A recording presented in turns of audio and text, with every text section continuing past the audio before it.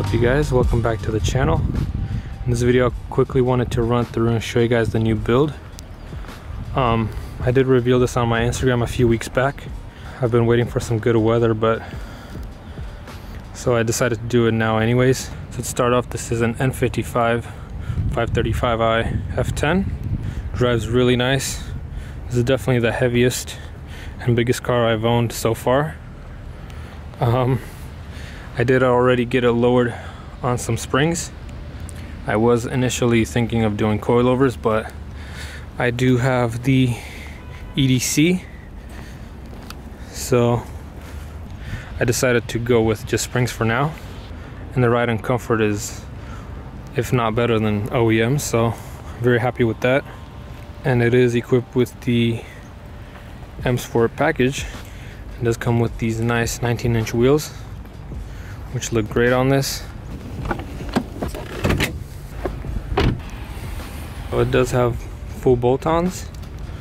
I did put this AFE intake in it myself. It does have charge pipe, intercooler, as well as VRFS downpipes, so it sounds pretty good. I will be doing an MHD Stage 2 Plus tune in the upcoming videos, as well as an XHP transmission tune, so that should give me quicker shifts.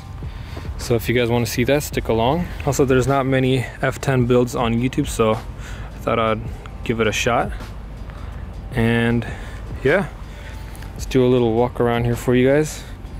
It did already come with 25% tint all around.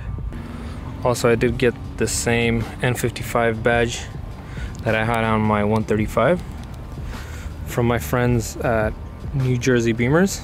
I think it looks really nice. Has a nice touch to the rear, as well as this M Performance frame cover.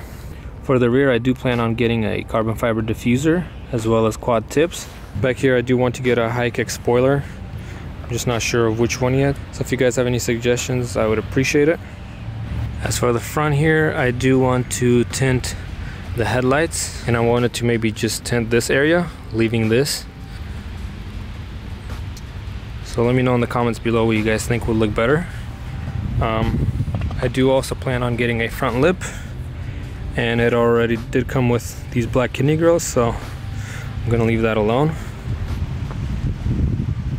As for the interior, it is very clean. It did come with 74k miles. So far I did install this red push start button, and I did hardwire my passport. Radar works great, so if I start it up,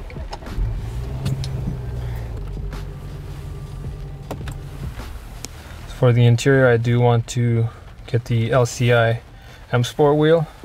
This one is a bit bulky in my opinion. Also, I did install this pop socket holder. It does come with 3M double tape, so if you guys have pop socket, goes in just like that. If you guys want to pick one of these up, I will have a link down below, as well as the link for the start button and for the hardwire kit.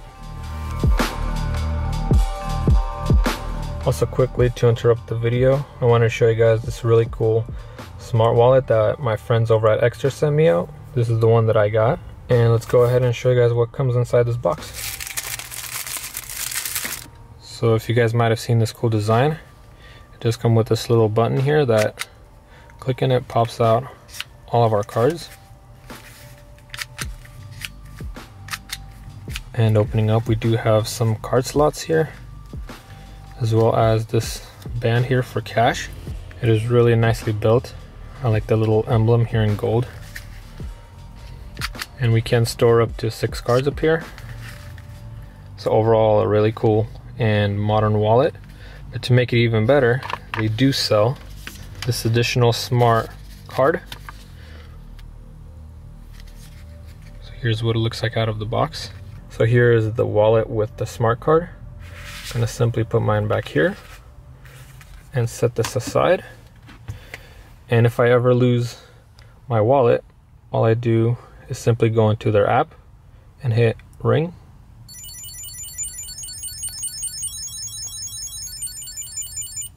Just like that. And it works vice versa. In case if I lose my phone, if I can find the button here.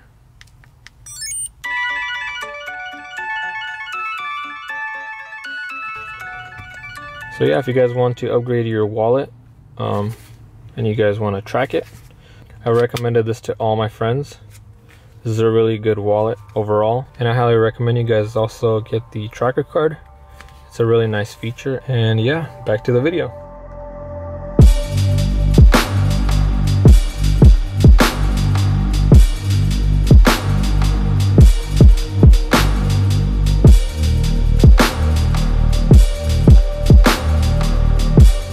So for this part of the video, I did want to include these really cool floor mats that are made by CustoArmor.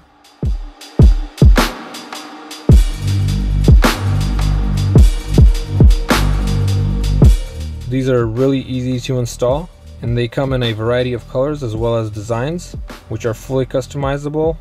They do come with these clips that fold out. I did go with the black on black stitching.